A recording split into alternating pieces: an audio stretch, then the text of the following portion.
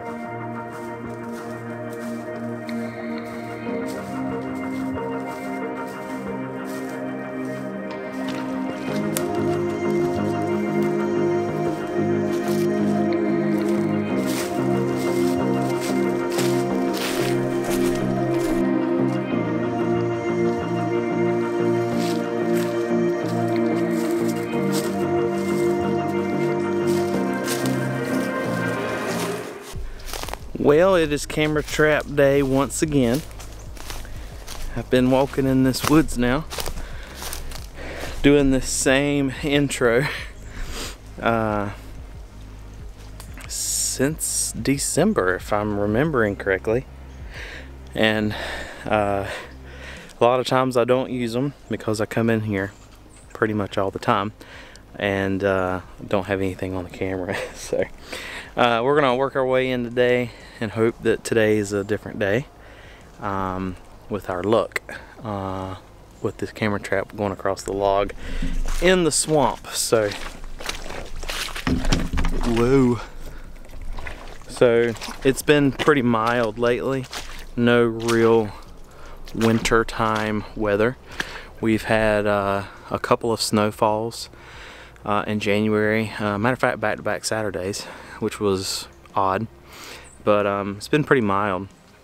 It was 70 degrees on Friday, and today it's supposed to be in the 40s with rain and a chance of snow towards the coast. So that's your weather forecast update.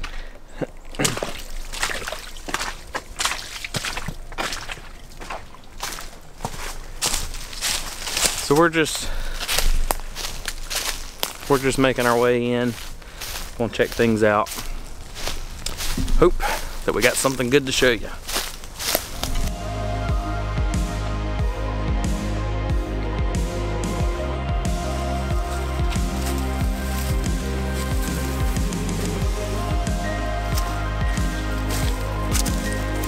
All right, here we are. Let's see what we got. 93 videos. Possum, squirrel, squirrel, squirrel, squirrel. Ooh!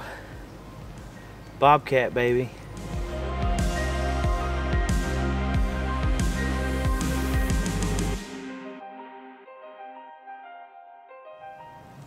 Ooh! So he came from this way. All right. Man, that was after my last visit in. It was that same night. So it looks like he come from this way. See the flash firing. He pauses. Looks like he sits down for a second and then he continues down this way. So he's coming from the direction that I want him to come from. Ooh, all right, let's check the camera trap.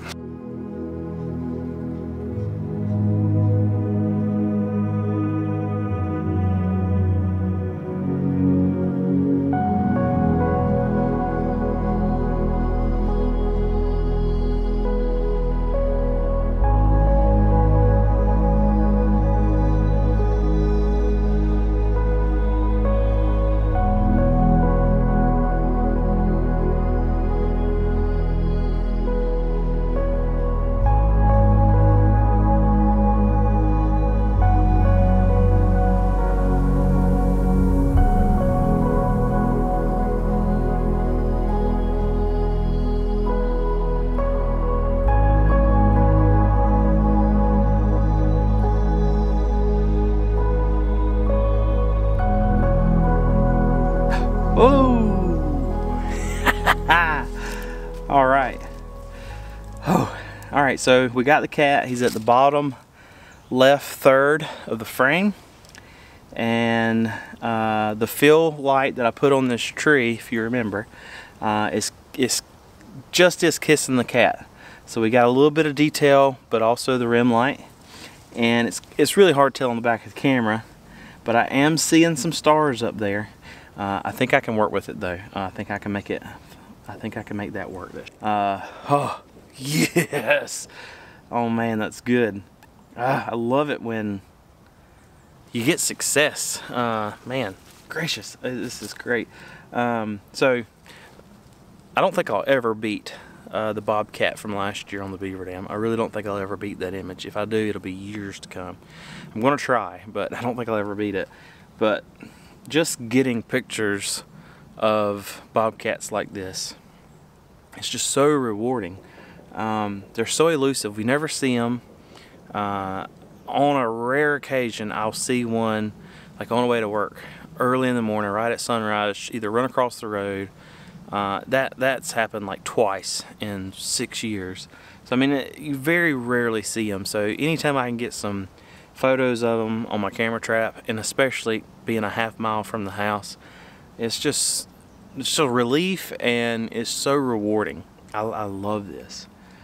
So I think what I'm gonna do, I'm gonna leave the camera like this. I really do like the wide angle shot, but I think I'm gonna adjust. That light is casting too much lens flare in my shot.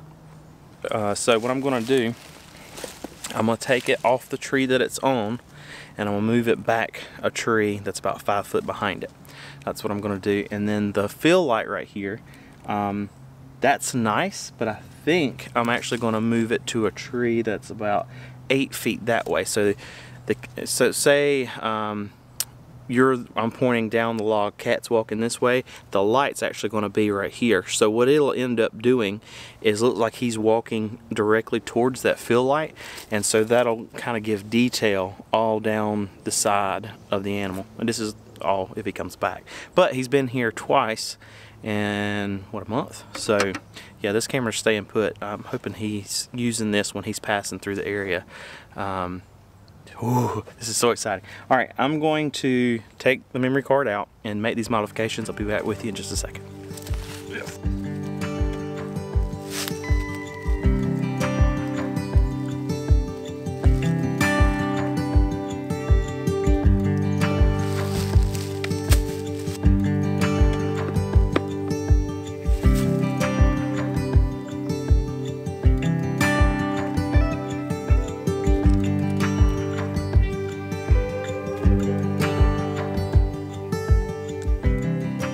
Alright, so I came in and I moved the flash over here just so I don't have any lens flare in the next shots.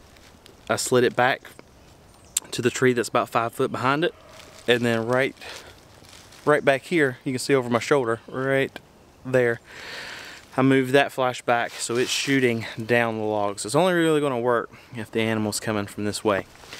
That got me thinking. So while I was doing all this, I was like, all right, this cat is coming.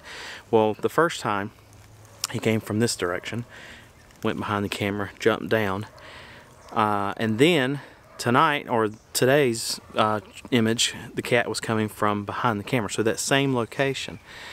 So where this tree fell down, another tree has fell down and the root system's come up. So there's 2 trails that intersect with this tree, and I'm pretty positive I know which one he's using. But what I'm going to do when I come back in here next week, I'm going to bring in another trail camera. We're going to deploy it right here because the raccoons come from that direction. I've gotten coyotes crossing the log down there. So if we can figure out exactly what trail they're using down at that end, that might be what happens next with this camera. I'm close to getting the shot that I'm after of the Bobcat in this particular spot, this photo. So if I can get one more, I think I can have it perfect. So that's what we're going to do. We're going to hold out. We're going to leave the camera here and just hope that he comes back within a reasonable amount of time, hopefully within the next week or 2.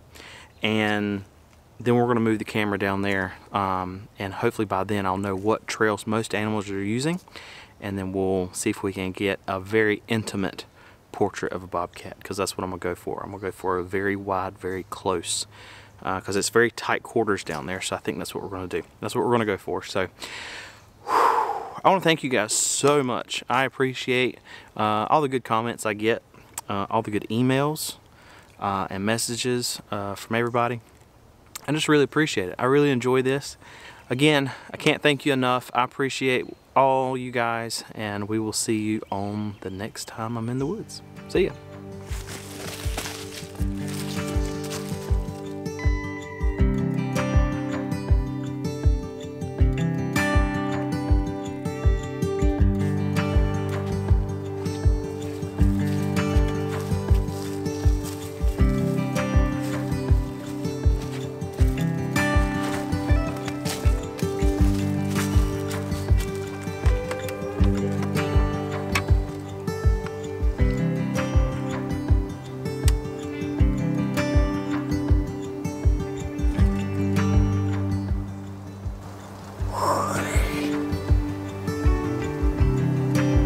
He came back.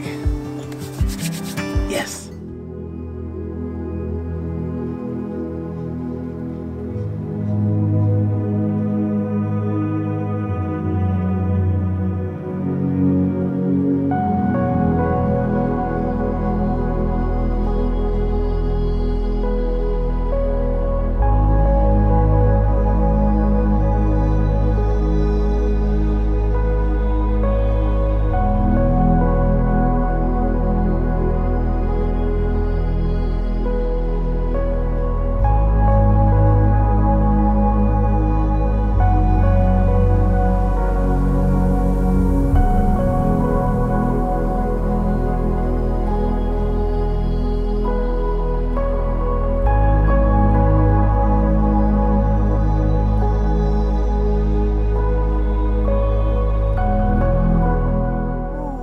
That is so close to the shot that I'm after. The bobcat came back through 3 more times. Man, 3 times.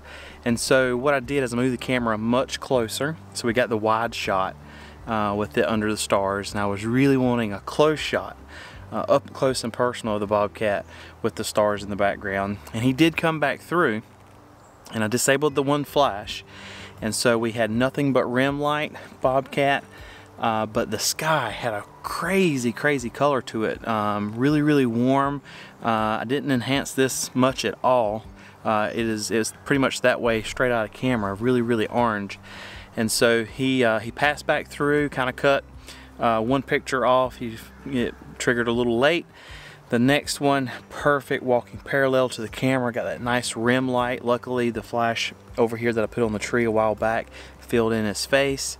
And then he came back through a 3rd time, but the settings went a little long, so it's created another one of those ghost images. So you can see the trees and the sky kind of bleed through the cat, which it's kind of sad, but also looks really neat. It's kind of a cool photo. I would not have thought twice about it being bad at all if it was nothing but stars, because that's what I'm really after, is a bobcat under the stars. And we did get it, but now I'm trying to really hone in and get that really nice tight close image. So I think I'm so close to getting the shot that I'm after of the bobcat on this log. I hate to move it, but you know, right down here I told you the cat crosses this log and he gets off down at that end, or gets on and walks this way. And so I've had a trail camera up running down there at that end, and I've documented 3 or 4 cats now that are using that end of the tree, and I'm seeing where they're getting on it, where they're crossing, what they're doing, and I'm kind of planning the next shot. So I'm gonna leave this camera here just a little bit longer, in hopes before all the foliage moves in on these trees, I'm gonna cross my fingers I can get that one shot that I'm after, a bobcat silhouette, stars, just really close, wide with stars. So we're going to go ahead and refresh these batteries. I'm gonna turn this flash back on so I can get some good detail. I really enjoyed seeing these pictures on the back of the camera. I'm super pumped. I've gotten now, that makes what I would say 3 really good Bobcat camera trap images just in the last month or so. So I'm super pumped about that. It doesn't get much better than that. We had him cross over on the Beaver Dam. More on that in another video. Had him cross over there, got a picture there, and got him crossing the log, which is phenomenal. So exciting. It's so nice. It's just so good to get successful images with camera trapping. There's so much downtime. There's so much waiting, so much preparation and hard work that goes into these images, and sometimes you get them and sometimes you don't. So when you have back-to-back successful traps with what you're after, it's just a boost of confidence, and it's just so nice, very rewarding. So I want to thank you guys so much for watching. I hope you enjoyed the video. If you're new, hit the like button, subscribe, tell everybody about me and my videos. Thanks for all the good comments and messages and emails I've been getting from everybody. I really appreciate it. And we'll see you again soon. I'll be doing more camera traps. We're working on the Beaver Dam. We're gonna be moving this camera down that end of the tree, and we got some more surprises in store coming up in the very, very near future. So thank you guys for watching, and we'll see you next time. Yes, gotta love it. Woo, that looks good.